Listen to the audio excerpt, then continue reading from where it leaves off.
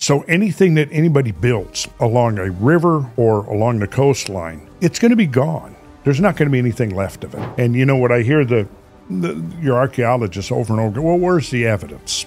Where's the, what are you looking for? Where's the pottery? Here's what most archaeologists don't get. They do not understand the degree of severity to which this planet has been subjected to these periodic remodeling events, I'll call them.